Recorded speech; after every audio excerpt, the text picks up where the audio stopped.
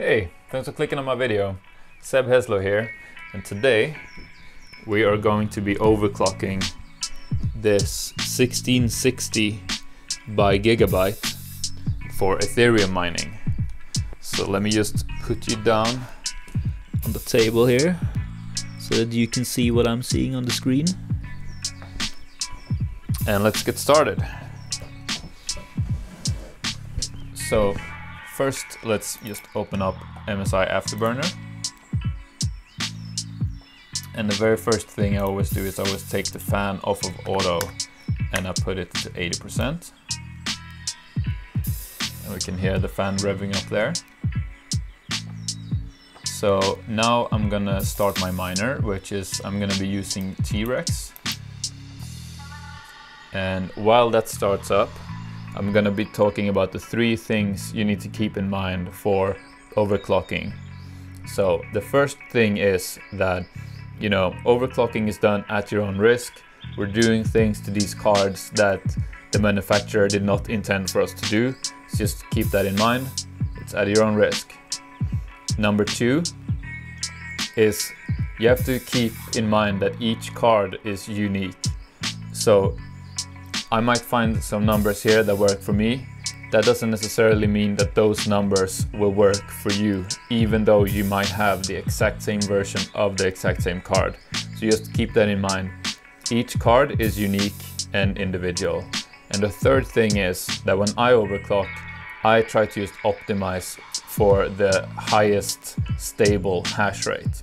So I don't overclock to find the most efficient settings where I'm getting the most hash per watt.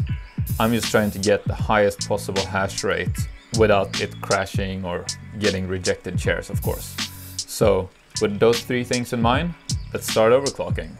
Okay, so we seem to be at around 21.03 megahash a second.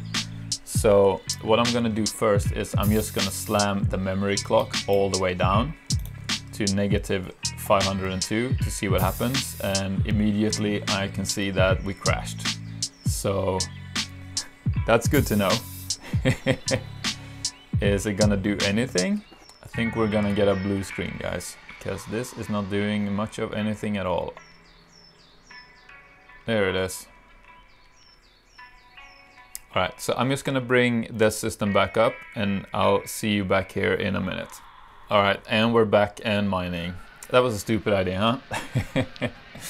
Alright, let's start by increasing the memory clock instead. So what I usually do is I start by doing big jumps and then I start taking smaller, more incremental jumps from there. So let's start by putting 500 on our memory clock just to see what happens.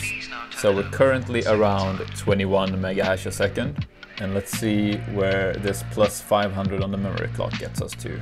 Alright, so that seems to have settled now at around 23.9 megahash a second. So I'm gonna start doing smaller but faster jumps on the memory clock now. So I'm gonna go 550, see if it's all good there or if we get a crash. I'm just gonna give it about a minute or so and then we'll take it from there. Yeah, that seems to be fine too, so let's try 600. That seems to be all good too, so let's try 650. And that seems to be all good too, so let's try 700. That seems fine as well, so let's try 750.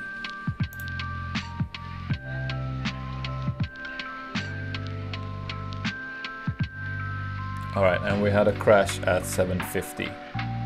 So I'm gonna put it back to 700 and we're gonna leave it there. And we're gonna see if it's stable there. But what I'm gonna do is, since we had kind of a hard crash there, is I'm going to quit the miner.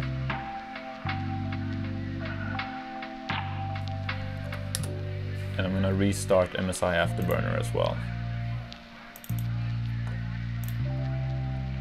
Alright, so it seems that I pushed it a little bit too far, so I've pulled the mem clock down to plus 650 now, and it seems to be stable there. We're getting around 24.74 megahash per second.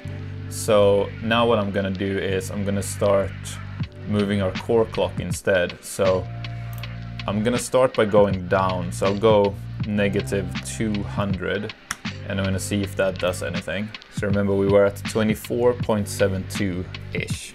All right, so we didn't seem to lose any hash rate by going -200. We're at 24.73 mega hash a second now. So I'm gonna try to go plus 200 instead, and let's see if that does anything.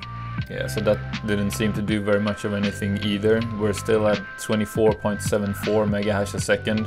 The only thing is I've seen our power consumption has gone up a little bit from doing that. So what I'm gonna do is I'm gonna go -300. I'm gonna start going down instead, and we'll see once we get a drop off in hash rate. Yeah, we're still at 24.73, so let's go -400. All right, so hash rate is holding steady. We're at 24.72 mega hash now, and I think we can go a little bit lower on the core clock still. So let's go all the way down to -502 on the core clock, and let's see what happens. Yeah, we're holding steady at 24.72 mega hash a second. So that's our core clock turned all the way down without negatively affecting our hash rate at all.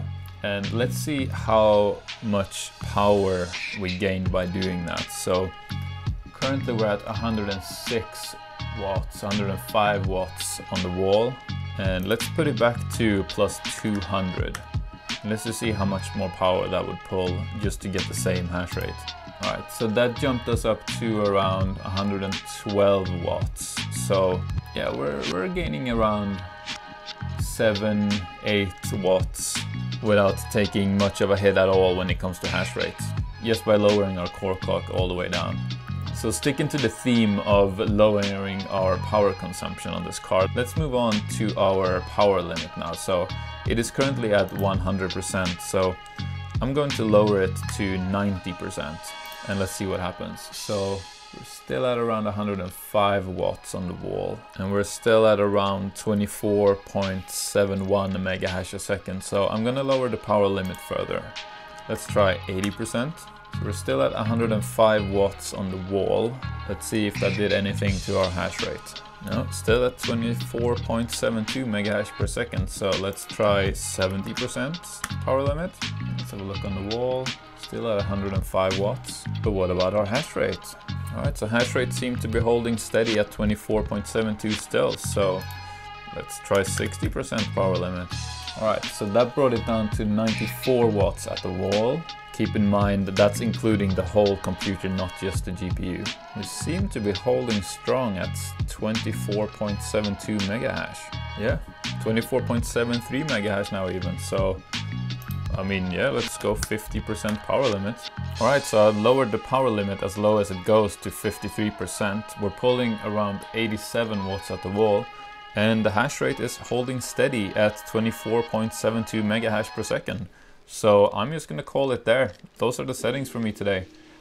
So to wrap up, that's 53% power limit, -502 on core clock, and plus 650 on the memory clock.